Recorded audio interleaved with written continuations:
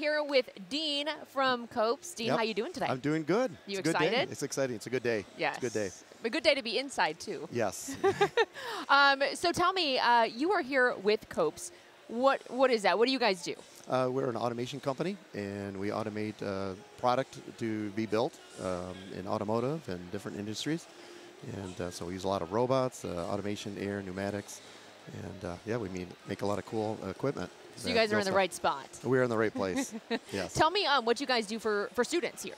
Well, first for us, we get our students involved at a mentoring level, and at we like to hire these students. These are the students that we are looking for to get into Koops. Right now I have 2 Dean List winners from last year that are interning right now at my work. I'm actually training one of them right now, and he's running robots, driving robots for me.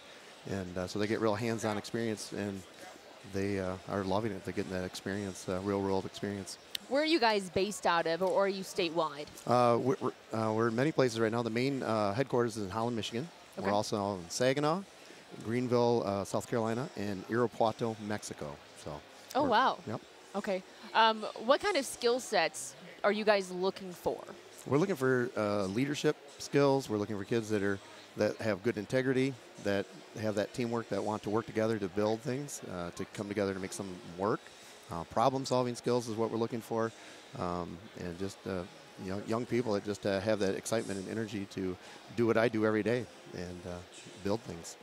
What would you tell kids that are maybe interested in working for Koops one day? I would say listen to your mentors. Learn from your mentors what they're teaching you. They're teaching real-world experience. They have a lot to give to them. They need to listen to what they have to say, learn from their mistakes, grow from that. They have great opportunity to make a difference in this world. Even at this level, they're learning those life skills that are going to help them someday in a career. What do you think makes Koops different from other companies and organizations and places that are also hoping to hire some of these students? I would just say the culture. I feel like what FIRST is about is what Koops is about, and it's just that, seeing people's abilities and skills, looking at strengths, helping them grow themselves.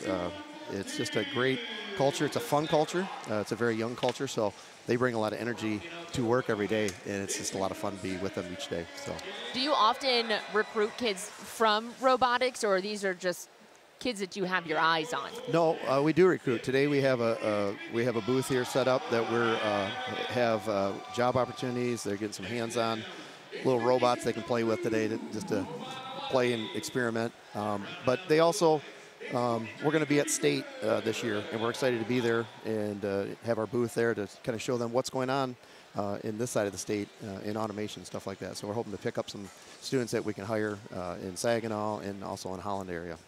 Very cool. What do you want to let these students know when they get out of robotics and they graduate? Say that again. What do you want these students to know after they graduate and they're coming into the real world with these experiences and skills from robotics? Oh, man. That's a good question. Loaded question there. That's a loaded question.